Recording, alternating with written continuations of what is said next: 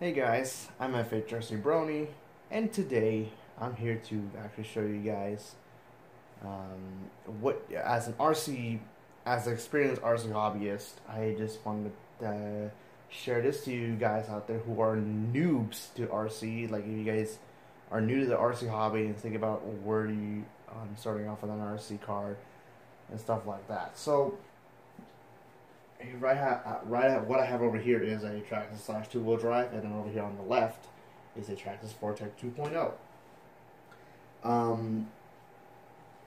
The thing is, first of all, I want you guys to do your research first, okay? I've been a Traxxas lover ever since I got my Traxxas / two-wheel drive over there, and I may sound biased, but even though I would say go for Traxxas because of their parts availability, and as far as their local hobby stores are concerned, because Traxxas does sell a lot of their parts and stuff like that at your local hobby store. But I would have to tell you this, that there are plenty of companies out there that can make far better quality RCs than Traxxas. For example, Arma is one of them. And yeah, so just basically what I'm trying to say, just do your research and think of what you are going to end up buying. Also compare prices and stuff like that. Like, you really want a short course truck or something like that from Traxxas, but you can find one from a different company that has really good quality for a cheap price. Think about it though. Think about what you're going to buy. Do your research and make the best as possible when you shop for RC cars. Now, in this video, I'm just going to show you generally what should you get. Like, okay, I already made my decision. I want to get this brand. I want to buy an RC car from this brand. So, what should I get though? Because this brand makes off-road and on-road RCs. So, what should I get? An off-road RC or an on-road RC? Now, let's put it this way. For an off-road RC, you can drive that thing almost anywhere you want, such as dirt, asphalt, any street conditions, and snow, mud, water, mud, grass, assuming if it's not really tall grass, pretty much anywhere you can think of. With on-road RC cars, you're only limited to driving that thing on the street, such as asphalt, tarmac, even though I don't really know any country that would use tarmac as their default road surface. But asphalt, tarmac, empty parking lots, sidewalk concrete, basically, pretty much, or even carpet. Some RC tracks out there do have carpet tracks for on-road cars. But what I'm trying to say is with on-road RCs, they have limitations. You can't really take them out on the dirt unless you're upgrading them to rally cars. Okay.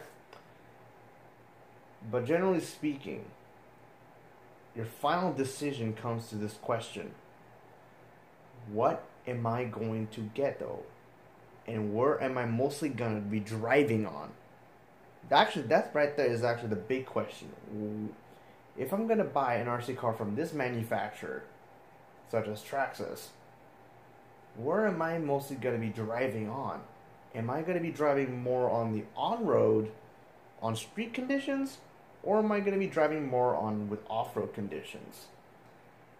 If the answer you really fall to is going with off-road conditions, most of the time you're going to go with mixed surfaces such as street, dirt, snow, and basically what I'm trying to say is a mix of on-road and off-road surfaces. Get yourself an off-road RC because it can do that. But if your final decision is regarding only strictly for on-road use, then get yourself an on-road RC. Either or, they both have their disadvantages and advantages though.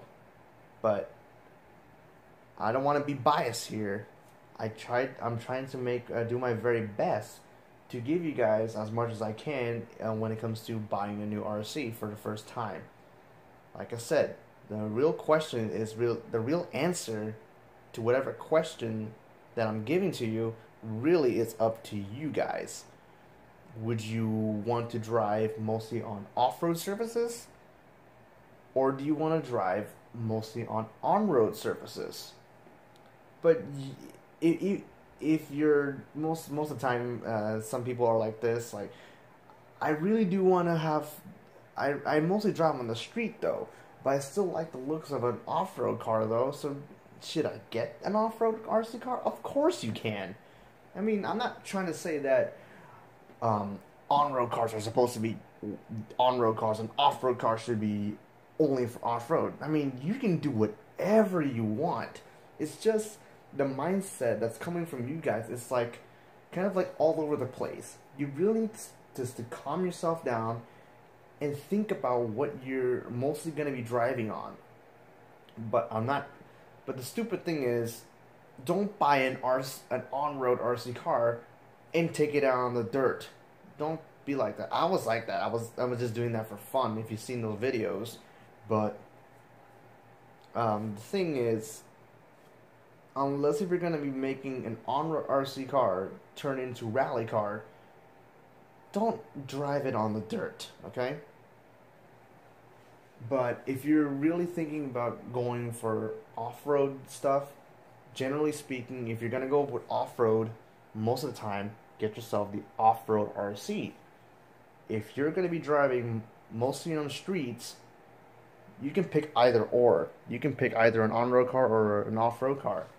But the decision is really up to you. It's really a matter of personal preference. I don't really want to have a bias here. So maybe one day I will have a video of my biased opinion, but I don't think you guys will like that. So anyways, that is all for now. Generally speaking, on-road RC cars are strictly for on-road use.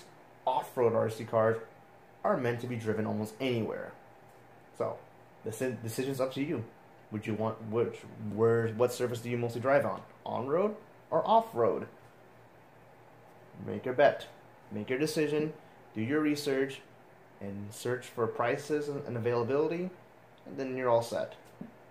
Also, hope you enjoy your new RC once you get it.